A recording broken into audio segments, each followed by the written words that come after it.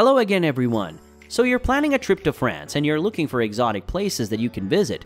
I'm talking places that are absolutely fabulous and culturally enriching. The type of places that will make you exclaim, "Ooh la la." Well, look no further because that's what We Traveling is going to present to you in this video. We'll talk about everything from historical sites to cultural landmarks, recreational centers, and areas of intense serenity that will make your visit to the French Republic a memorable one. So sit back and relax while we lay out the top 10 places that you absolutely must visit in France. Number 10. Marseille. Marseille is one of the oldest and the second largest city in France. It's one of the heavy cosmopolitan cities that are known for its ambience and prestigious blend of urban and classic settings that make it an exemplary place to see. Marseille is known for its diversity because it is home to a lot of migrants, hence it consists of different ethnicities. It is also famed for its environment and closeness to the sea, which is why it's home to a very interesting place. The Viewport, also known as the Old Port of Marseille. The Viewport is at the end of the Canebière, a major street in Marseille. The Viewport surrounds a marina of yachts, and it is well known for having great cafes by the water, restaurants that serve delicious seafood, and a nice chain of hotels. It's a place you go to relax and enjoy the sights. The port itself is old and rich with history, and it is believed to be able to hold up to 1,200 ships at a time. Quite interesting if you ask me. It's a wonderful location with lots of activities to do, like trying out the local delicacies to try out and the opportunity to go on a cruise. So go see the Viewport of Marseille, it's quite eccentric. Number 9. The French Alps. Now for a more pristine and natural experience, you should check out the French Alps in the southeast of France, specifically the area surrounding Mont Blanc. Mont Blanc is one of the tallest mountains in the world. It's actually the highest mountain in Europe, with its snow-capped peak that's about 4,810 meters high. That's about 12 times longer than the Empire State Building. Depending on the time of the year, a trip to the French Alps is a different experience. In the summer, people typically go hiking and mountain climbing, and that's all well and good. But during the winter, there's a different kind of fun. The winter season brings the snow, and where there's snow, there are snow sports. You'll get to go alpine skiing, snowboarding, dog sledding, and all other cool snow-based activities. The serenity of the French Alps is quite nice, with places like the Dauphine region, the historical village of Chamois, and Annecy, which has great lakeside scenery that looks like it was taken out of a fairy tale. Number 8. Brittany. Brittany is one of those places that includes goosebumps. It has a certain conformation when it comes to heritage and environmental calmness.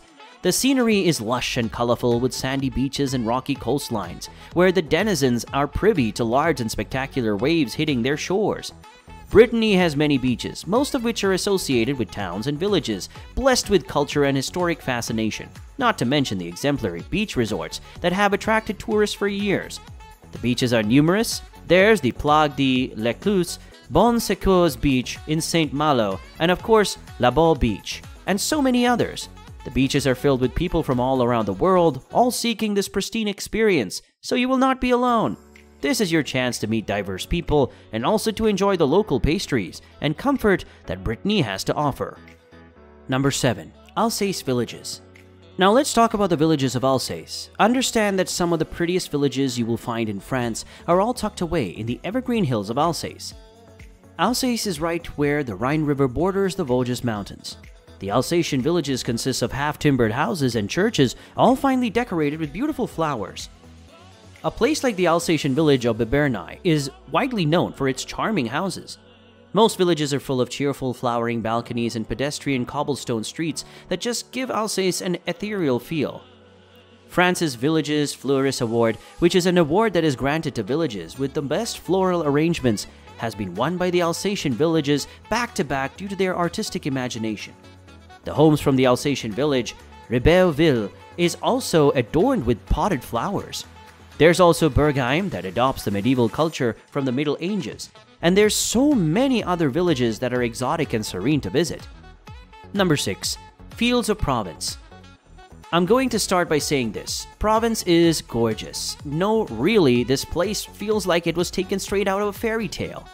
Provence has landscapes with surplus olive groves, nice hills and lavender fields that are actually purple. No jokes, my friend, the fields look as if they were painted by someone. It's almost hard to believe that it's natural. The fields of Provence are full of unusually colored landscapes with little villages settled well in the valley and also on the rocky edifices. Famous artists like Matisse, Cézanne, and my personal favorite Picasso have all been inspired by the beautiful scenery of Provence. The natural beauty of Provence immerses visitors in a place where it feels like art has come alive. Not to mention the cobblestone streets that allow you to take strolls thanks to the conducive weather. And if you don't feel like strolling, you can spend your day in surplus outdoor cafes. Provence is also famous for its delicious cuisine, most of which is based on vegetables, herbs, and of course olive oil. So without a doubt, a trip to Provence will be an enjoyable experience. Number 5. The Côte d'Azur, the French Riviera.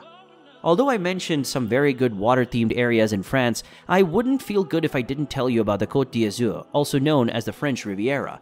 It is the longest coastline stretch in France, ranging from Saint-Tropez to the Mentor borders of Italy. The Côte d'Azur actually means the coast of blue, which just sounds transcendental when spoken aloud. The coast is actually really beautiful, with the sea reflecting a dark hue of blue, hence the name. During summer, the seaside resorts are heavily packed with beach lovers and fun seekers, all enjoying the serene environment and calming waters. Even the wealthy and esteemed persons will find themselves here, most living in lavish villas, luxury yachts, and incredible buildings.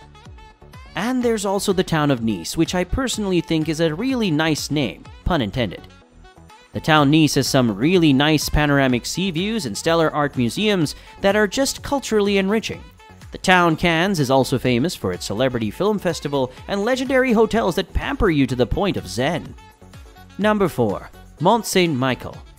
Rising from the coast of Normandy is the prestigious Mont Saint-Michel, a ginormous church perched 80 meters above the base, surrounded by defensive walls and bastions. UNESCO actually listed Mont Saint-Michel as one of France's most striking landmarks, referring it as a pyramid of the seas, a mystical sight to behold.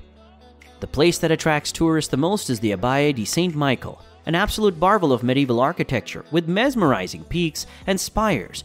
Visitors are always awed by the serene beauty of the Abbey Church, with its harmonious fine detail and completely stimulating Roman-style nave. It's an absolute wonder, one that will count as an unforgettable experience when visited. Number 3. The Louvre Museum. Now, as I'm sure you already know, this is the largest museum in the world, and the museum itself is a historical monument. I mean, just look at the grand design and marvelous build of that place. With a lot of history and stories, the museum is a central landmark in Paris and a popular tourist center. If you want to experience the surreal feel of history and art, then the museum is a place for you. The Musée du Louvre has about 380,000 objects and 35,000 works of art on display. It displays objects of art, painting, books, archaeological findings, and so many other things that are just not seen anywhere in the world. And in case you haven't guessed it yet, it is the world's most visited museum, having over 15,000 visitors per day. It operates as an independent body, but it is owned by the French government. The museum is just wonderful and truly a sight to behold. So if you're interested in a very culturally enriching experience, and you want to access knowledge that has existed through the ages, then go visit the Louvre Museum. Number 2. Palace of Versailles. The Palace of Versailles is an opulent complex and former royal abode that's located outside of Paris. This is a place that's absolutely resplendent and displays the culture of the French and its rich history. It has held the sway of the public's imagination for years due to its architectural grandeur and political history. To the public imagination, Versailles is the epitome of opulence, stated one writer. But the funny thing is, this residence started as a small hunting lodge, until it was transformed into the castle of magnanimity that we see today by the Sun King, Louis XIV. The castle is full of so many interesting and mind-blowing aspects, but the most unreal space in the castle is the Hall of Mirrors. In the old days, it was where courtiers waited for an audience with His Majesty. In the hall, there are massive ornamental mirrors that reflect sunlight in a way that is just amazing to see. There's other parts of the palace that are breathtaking when seen. The fountains, the halls, and even the pristine art and decorations of the interior rooms, it's all mesmerizing. The castle is a cultural landmark, one that has attracted tourists from all around the world. Number 1. The Eiffel Tower.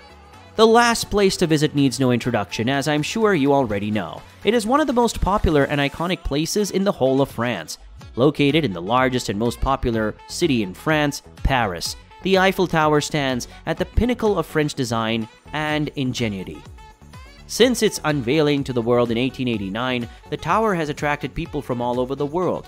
It is the center for a lot of large events held in Paris, and it's also a recreational center, with the first 2 floors being the home of 2 restaurants and the top floor level offering a really good view of the Paris skyline. The Eiffel Tower measures up as one of the most incredible landmarks of France.